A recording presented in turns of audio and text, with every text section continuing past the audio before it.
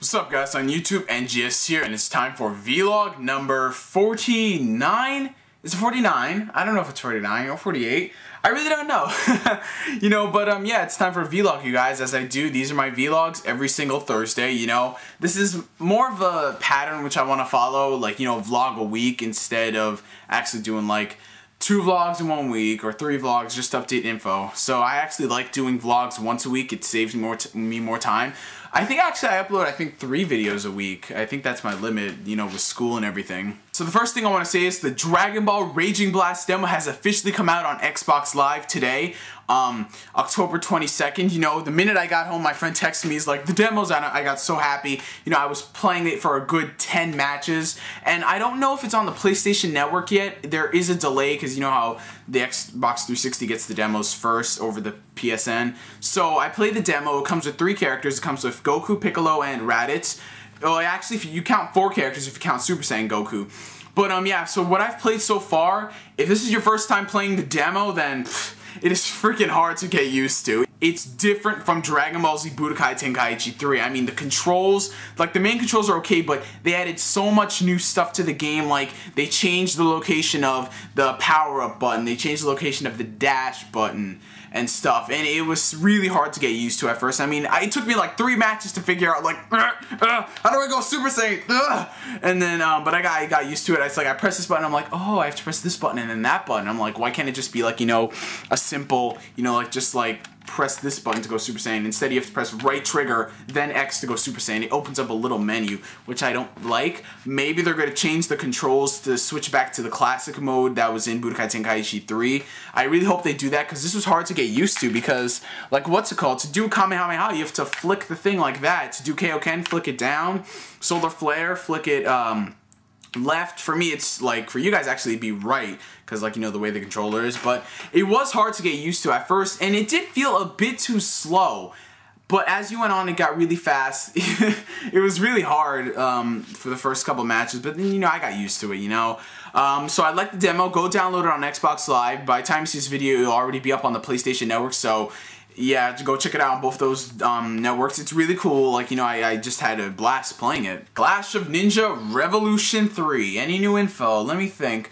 Well, at this moment, not really, because they released 4 videos this week. They released the story mode trailer, Tsunade vs. Baki, Return of the Finger, Kakashi vs. Jiraiya, and they released the Konoha Ninja Special. So pretty much this game, it looks kind of fun, with the Wi-Fi and stuff. And the character roster really questions me, because they said it's going to have over 35 characters, and they also said, if you listen to that interview, no pre-time skip characters. That means no young Naruto, no young Sasuke like they were in EX1 and 2. Next, no, 2 and 3 actually, yeah. So far we have 28 characters confirmed. Now that leaves about, I don't know, maybe 10 slots open. I don't know if they're actually going to make it to 40, but seriously, think what they could do with 10 more slots. Sasuke, Sai, Yamato, Kabuto, and Orochimaru have to be in this game. There's no question. How are they going to fill the roster? I mean, who are they honestly going to put in the game? Are they going to put Towa and Kamachi again? I swear to God, if they put them in this game, it'd be a waste. I mean, I tolerate Yugao because I liked playing with her, but these guys, it's just ridiculous, So if they put Towa and Kamachi, I'm just gonna be pissed, because we don't need any more Anbu. Sure, they were cool for Revolution 2, but this is supposed to be Shippuden, not Shippuden plus random people. Seriously. So they should focus on adding characters from Shippuden, like Konohamaru, Ino, for example. I mean, seriously, where is she? I mean, people say, the door's still open for Ino. We have 10 more character slots, So I'm like, okay, maybe Ino will be in the game. Maybe they're keeping it as a surprise. So honestly, what do you guys think that they should put in the game within reasonable limits? Don't say Team Snake or Pain or Zetsu, those guys. They're not going to be in the game. I mean, just seriously, think about it. This is the first Shippuden game on the Wii. They want to make more of these, so, they want to not add too much into one game, because what are they going to put in the next game? I mean, seriously. I really haven't been watching Naruto Shippuden recently, you guys. I mean, I haven't even been keeping up with the episodes. I mean, I don't even know. I know what's going on in the plot. I mean, it's just the episodes are just I haven't really had time to watch them. Last episode I watched was when they met Jugo. So, you know, I have to continue watching it from there. Maybe I can catch up this weekend and, you know, watch more episodes. From what I've seen, the anime is getting really epic. You know, they got that new opening, which I'm going to get onto later. But, yeah, we're finally getting into Jiraiya versus Pain, soon Sasuke versus Itachi, then Destruction of the Hidden Leaf Village. You know, I cannot wait for that, you know, because freaking TV Tokyo has, like, put us through filler for so many years. It's not even funny. I mean, honestly, I may be the only one who thinks this, you guys, but I think Shippuden has sucked up until now. Like, just look at it. The first, I don't know, 30 or so episodes, like, they were okay. It didn't really feel like a big, like, surprise or whatever, but I liked those episodes. Then they just started getting the plot back into filler and stuff. I mean, the first filler arc with Sora, you know, with the fake Ninetales, you know, that was decent, you know? But then when they got into this three-tailed arc with Gurren, I'm like, why? We're so far away from the plot as is. Why would you want to keep putting us back into fillers? And you know what has proven that fillers are a bad thing? Naruto Shippuden, when it was airing on TV during the whole three-tail filler crap thing, it was on the bottom of the bottom ratings. Like, I think out of 6, it was at number 6. And I'm like, TV Tokyo, get your heads out of your asses.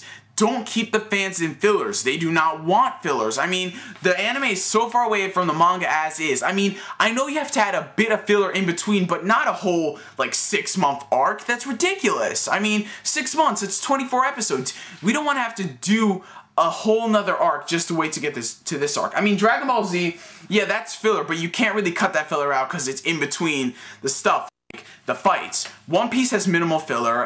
What other animes? Yu Yu Hakusho.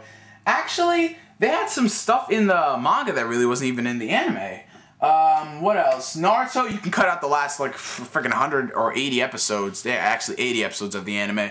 And, I'm just saying, Shippuden, it really wasn't, like, cool. I mean, just all the filler and crap, it's just terrible. I didn't like that. Maybe that's my own opinion, but I've talked to a lot of people on forums and say fillers are killing Shippuden. I mean, that's why a lot of people are switching back to the manga. I mean, because the manga is better. I mean, there's no freaking filler. I mean, it's ridiculous, right? Now, enough of the whole filler bashing. Let's get on to, you know, the 6th opening of Naruto called Sign, performed by Flow. I think it was Flow. Yeah, the guys who did the 4th opening of Naruto, Go.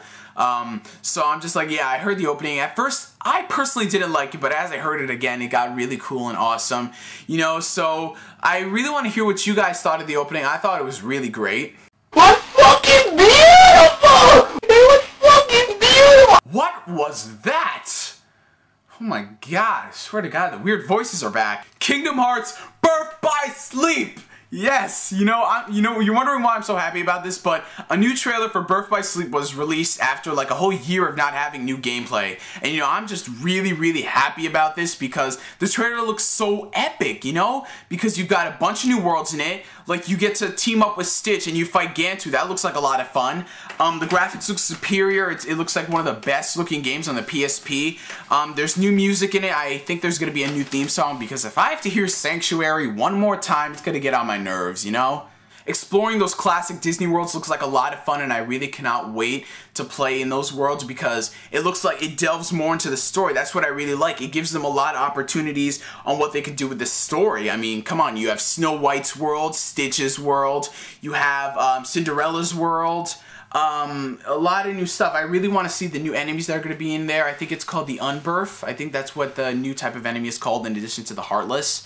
So I really can't wait for that. I really want to see what the story's gonna be like. You know, it's just mind-boggling because me and my friend Joe were talking about this and he has theories on it and I'm like, okay, your theories make sense, but you never know what can happen. You know, it's Kingdom Hearts after all. If you want to check out the gameplay trailer of Birth by Sleep, I'll put the link in the description. I really cannot wait to get this game. The official release date was confirmed for January 9th, 2010, so I'm definitely going to be importing that game. You know, with all these new games coming out, I am going to be broke, you know? So comes the end of vlog number 49, I believe. Yeah, 49 or 48.